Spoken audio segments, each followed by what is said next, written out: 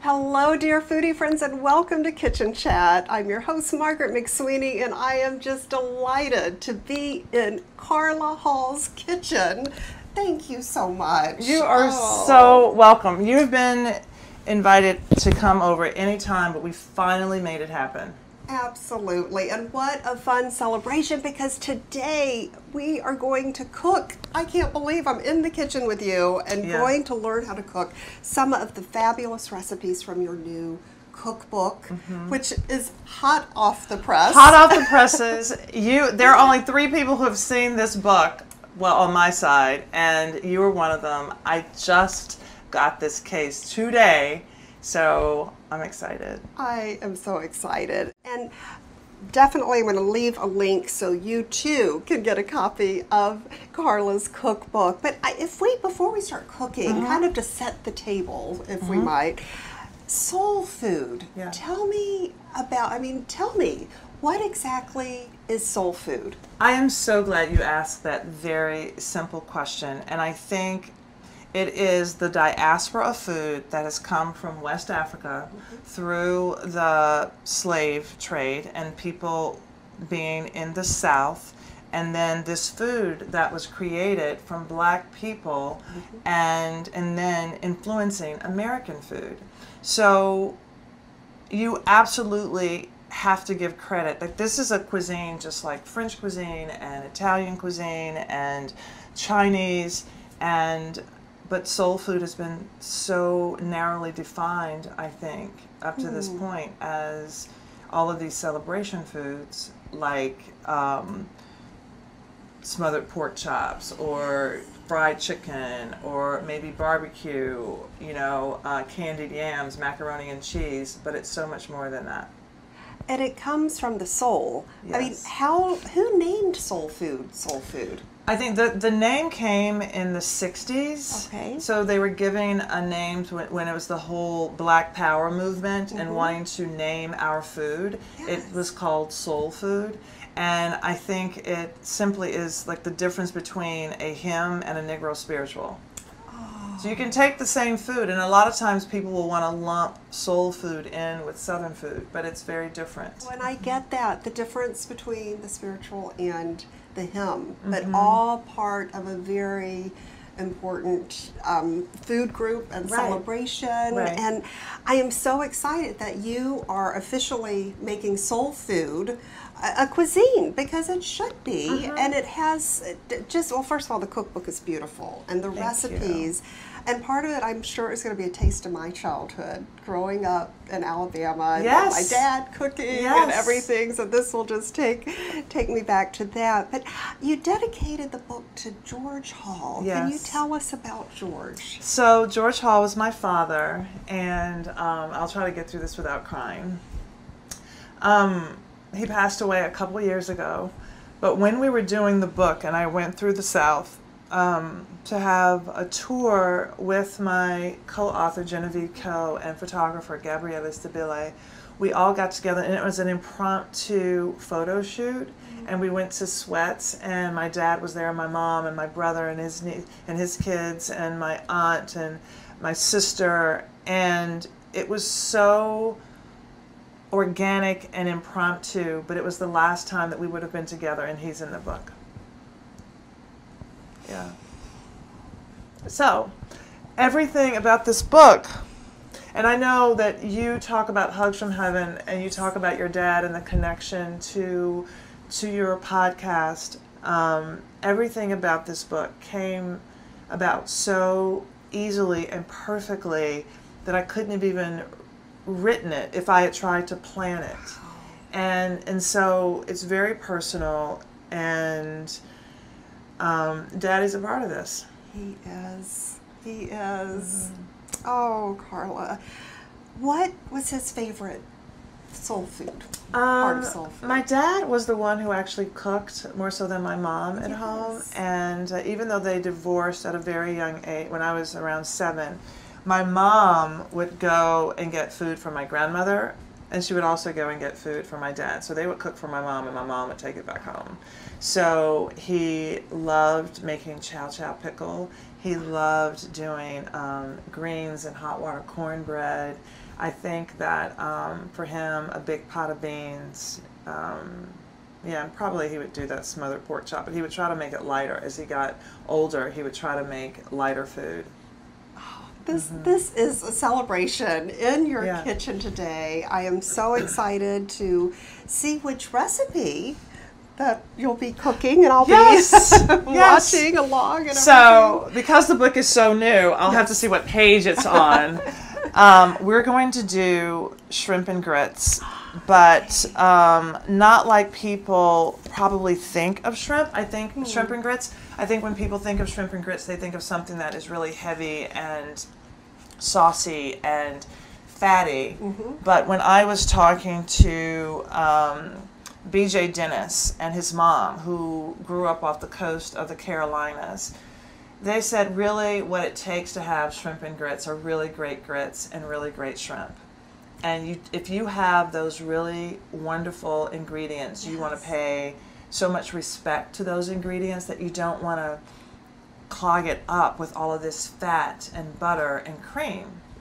So we're going to make a very straightforward shrimp and grits recipe. So the one thing about this dish is that you can see that it's so clean. Yes. And so when I think about African Americans and how we don't process, a lot of us are lactose intolerant. So why would it be that we would have a lot of milk and butter and all of this in our grits? So we wouldn't naturally do that. Yes. So I kept the grits really clean. We have, we've made them with water and a bay leaf. Simple, simple, simple. And really great shrimp. And we're taking some things that I got at the market, which people would do. It's not about all this ham and bacon. And I know a lot of times you might find tasso in it, but I got all these beautiful colored peppers here. There were some green tomatoes. I even have some corn that was at the market, and that can be part of our shrimp and grits. And then we just use the flavors that are coming from the shrimp in the sauce, and then the tomatoes, and that is going to be the base of the shrimp and over the grits. Are you taking just throughout the South, and is it only the South you're focusing on? Yes, I'm focusing on pretty much the Southeast because that's pretty much where I grew up and where my family is from. But after finishing this book, I feel like I need to go out west to see how soul food changed going out west, how it's changed coming up north, and because there's so many stories out there that need to be told.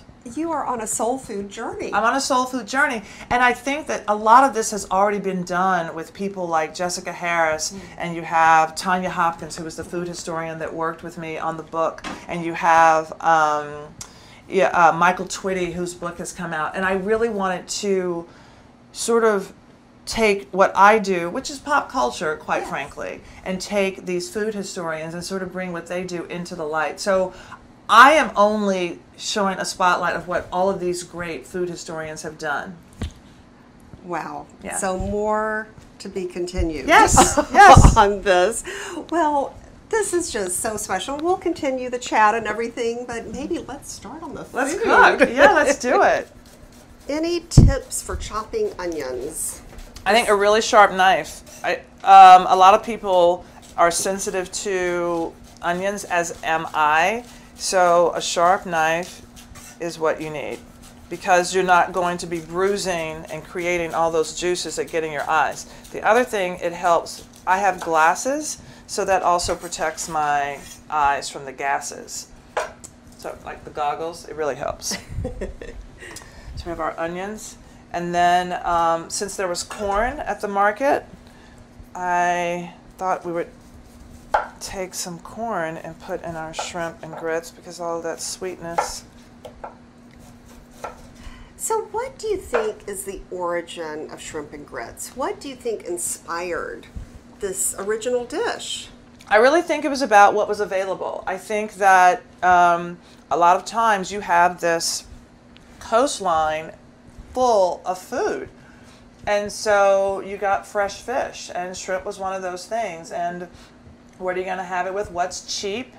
Grits, corn, all of these ingredients that are very inexpensive. And rice or grits was the base for all of these different stews. And of course you would put, the shrimp with it and whatever vegetables that you had. So today I've got green tomatoes, I have these peppers. I thought I've never done this with corn, and it's not with corn in my cookbook, but I thought this would be great.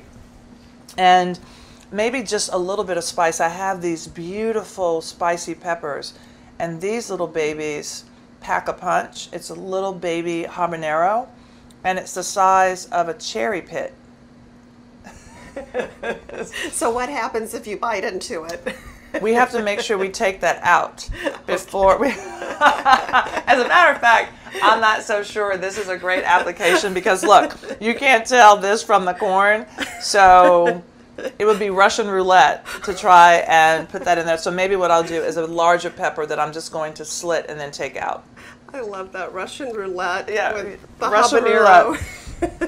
Roulette. So then I want to take these cherry tomatoes, and these are going to be the tomatoes that create the sauce because they are juicier than the green tomatoes. So I want to add these. Okay. Hold on. Sorry, I have a treat for you. Look. Oh, wow. I've made these. I'll tell you what they are. Actually, I'll tell you now. I went to the store. I got these like fruit little roll-up things. Well, they're not fruit roll-ups. It's like fruit and nut.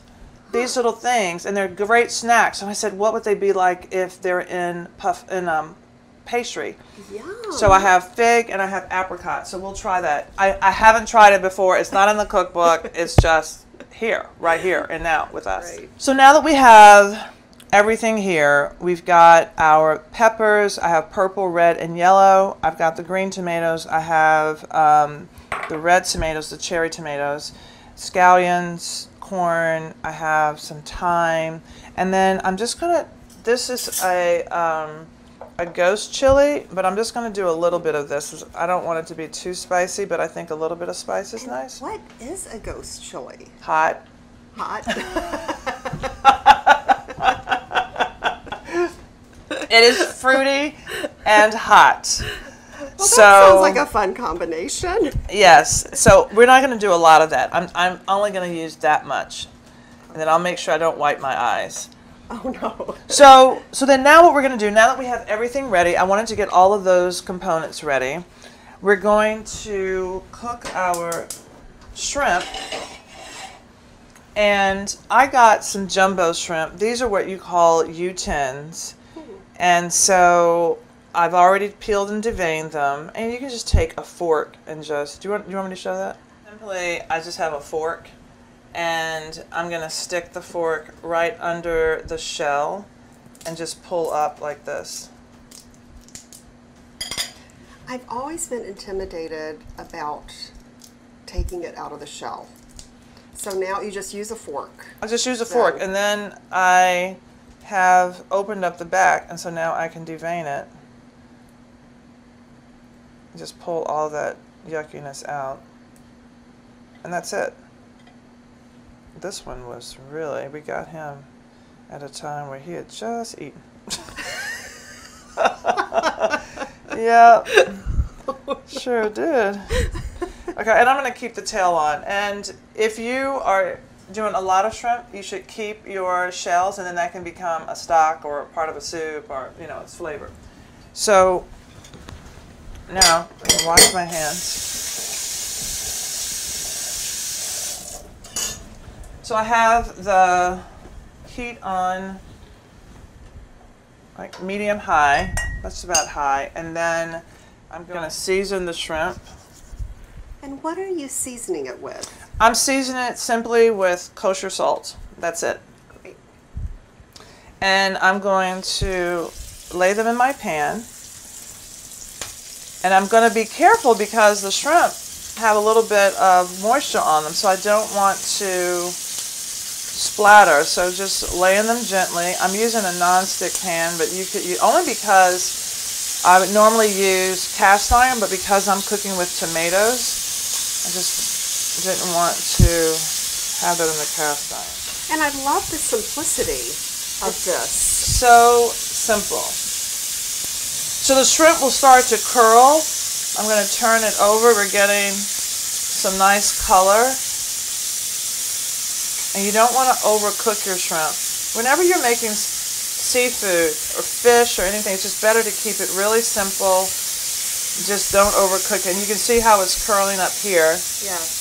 And if you look at the shrimp, you see in here it's still raw. But I don't want to cook it all the way right now because I'm going to put it back into the sauce that we're going to make. So I'm going to take them out and set them aside.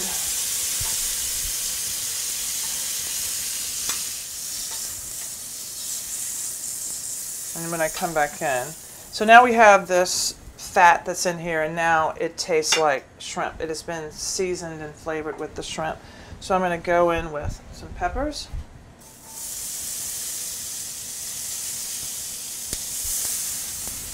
And I'm starting with the hardest ingredients that I have. I think I need a little bit more oil. And when you say the hardest ingredients, just... Versus the tomato. So okay. What I don't want to do is start with something that's going to be saucy so I can't sear these peppers. Because if I start it with the tomatoes, then the juice would leach out, and then all of a sudden I would be sweating my peppers. But I want them to get a little bit of color, a little bit of char, and I'm going to add just a tiny bit of salt. And it's so colorful. And that's the thing, you know, just eating your colors and thinking of soul food as something that is fresh with lots of vegetables, because I think that's the thing that people don't realize. Soul food is an agrarian cuisine, or Southern cuisine is an agrarian cuisine. People had vegetables, and they were planting vegetables, and they were using seasonal foods. So here we've got our peppers. And then I'm going to add some of the scallions. I'll save some for the top. Now I'm going in with my tomatoes. Oh, it's just like a fiesta in a pan. You know? I mean, wow. Some thyme. I'll go ahead and put in my garlic, which you don't want to put in first because you don't want it to burn, because it will mess up your entire dish.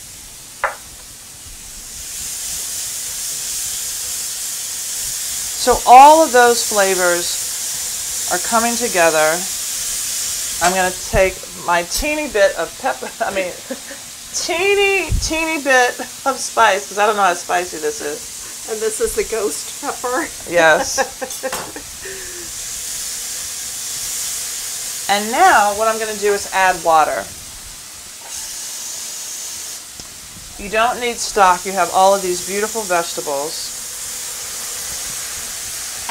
So I'm going to cook this down, and all those tomatoes are breaking down, and now I'm making this beautiful sauce here.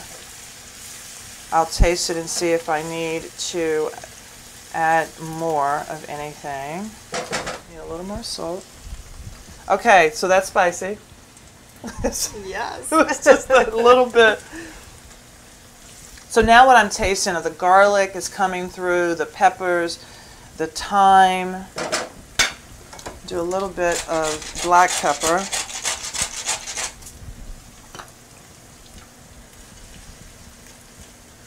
Try. And then I'm going to add the shrimp back in. So those are going to cook for, and whatever juice is on my plate, those are going to cook for a couple minutes. Make sure that it gets in there. I'm going to turn that down to a simmer.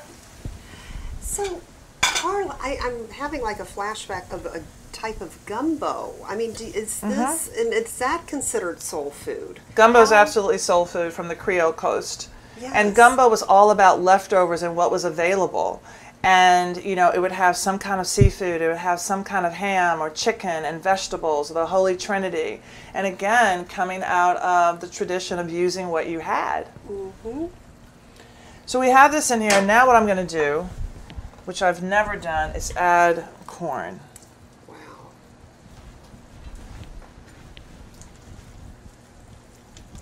Yeah, and that is just going to simmer.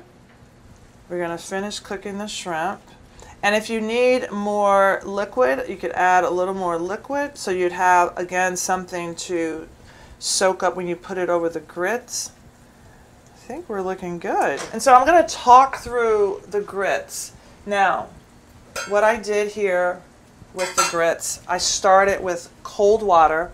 If you have stone ground grits, it'll be 1 part grits to 4 parts water. So that means 1 cup of grits, 4 cups of water.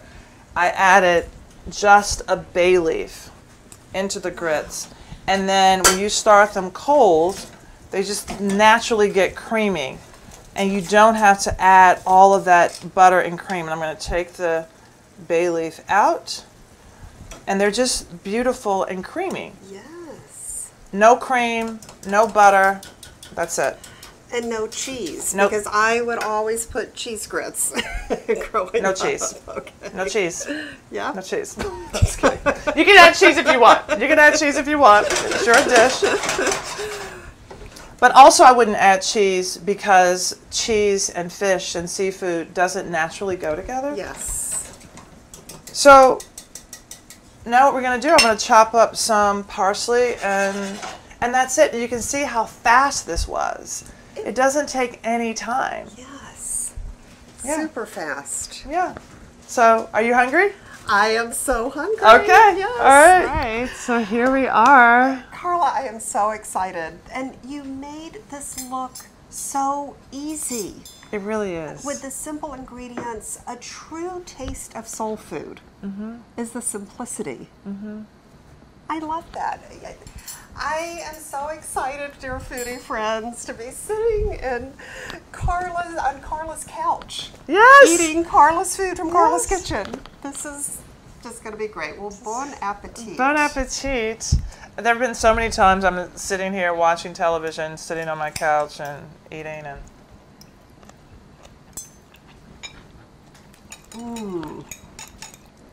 This is delicious. And the peppers, right? it's just such a symphony of simple ingredients that you bring together. We could have used more spice. I could have used like half that pepper, that ghost pepper. The ghost pepper. So one of the things that I want to mention as I'm looking at this garlic here, and if you notice, I sliced the garlic Yes. versus mincing it because it changes the taste. So you get a much more mellow taste of the garlic when you slice it versus mincing. And there are times that you may want to mince. If you are mincing, though, I suggest you use the microplane Okay. because it's like little knives. Yeah, so not the garlic press then. Oh, God, no. Oh no, I've been doing No, it I'm just all saying wrong. it because, no, it's not that you've been doing it wrong. It just takes so long to clean out that garlic Yeah, press that's as true. it does to actually use it. Okay. But I think that when you just want to have the aroma of garlic and then the garlic itself softens, you have a much different taste when you slice it. Oh, all these fabulous tips. Yeah. And also, everyone, the foodie friends can now see you on GMA. Can you tell us all about that? So I am the food contributor for GMA Day, which is at the third hour at 1 p.m. with Michael Strahan and Sarah Haynes. And it's been a blast. So I'm on once a week doing a cooking segment. How fun. And then I know, speaking of ghost peppers, you have something for Halloween coming up. Yes, so right now, everybody who knows me knows that I love the Halloween Baking Championship that's on the Food Network. I love doing that show. We have so much fun. The host is John Henson. Yes. He is so funny.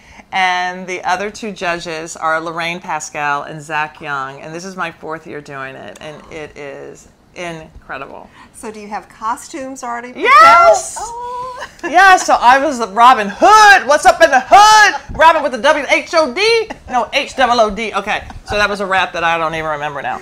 But yeah, it's so much fun. Oh, that'll be great. And that's airing? It airs on Monday nights. Oh, it airs at 9 on the Food Network. Okay. And it replays, I think, at midnight. So if you can't make it then, if you're taping something else. And just tune in, not only for the fun challenge, but to see your costumes. Oh, yeah. It's all about the costumes. I'm in makeup for 3 hours and becoming that character. Aw, Yeah. that is going to be great. Well, you always have so much on your plate, and you always just take so much time for others, and I'm so grateful. You have a heart for charity. Can you give us updates on what is near and dear to your heart in terms of charity right now? So one of the charities that I've been working with and that also helped inspire the book is Helen Keller International. And I went to Vietnam with the group, and it ticks a lot of boxes for me. So eyesight, empowerment of women, empowering groups around the world to have sustainable practices in farming. And these people who are remote, and they're being taught how to feed their children healthy foods, but by gardening, and it has been incredible. So the pajama program, and I'm on all these boards, and anyway. But another group that I just learned about is I'll Have What She's Having, and it's an organization in Houston. A restaurateur started it to help women in the restaurant world get checkups and insurance because it's a problem. And I bought this auction item, this painting from Angela Fabry, and she said, "Can I have a phrase?" And I was like, "Say yes, say yes." And then I have one word that's down here, and it's adventure. So my 6-word novel, say yes, adventure follows, then growth. And so this is what this painting is about. I love that, a 6-word novel. Yeah. And how beautiful. I know. Just gorgeous. Beautiful flowers. So you have that going on, and then you're going to be on a book tour. Yes. So how can the foodie friends find out where you are on tour? Foodie friends! You can go to my Facebook page and look at the events tab, and all of my book tour stops are listed there.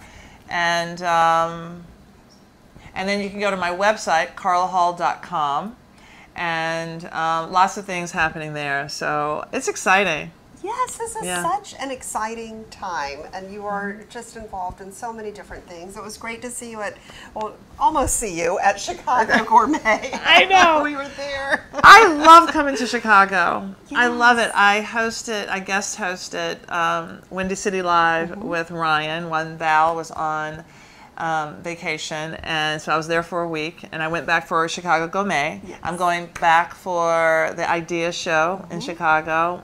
So any chance I get to go to Chicago, I'm there. And Chicago loves you. Thank Absolutely. you. I feel the love. And for those foodie friends who are out there, no matter what age or stage they might be, what advice would you give to them? Not only, tips for the home chef, which we do on Kitchen Chat, but just tips from your heart for living life well. I think for me, my grandmother always said, it is your job to be happy, not to be rich. Yes. And so the thing that surprises people the most about me is that I don't set goals. I set an intention. And the thing is, your intention is never going to disappoint you. Goals will disappoint you because you may be looking to get to a place where you're not supposed to be. But if you have a clear intention, you're always going to find that thing. I love this. I needed to hear that today too. Oh, thank you. You're so lovely. I just. You have such a big heart, and I am so happy that you came to interview me and that you wanted to come and cook, and so thank you. Oh, and thank you. Such a highlight, truly, of my culinary journey. Oh. Your friendship and your food, of course, your cookbooks. Make sure carlahall.com and follow her around. But thank you for all that you do to make the world a better place and a more delicious place. So thank you so much, Carla. And thank you, dear foodie friends, for joining me on this midlife culinary journey. I so appreciate your support with Kitchen Chat, and continue to follow the fun, kitchenchat.info. And always remember to take a moment and savor the day.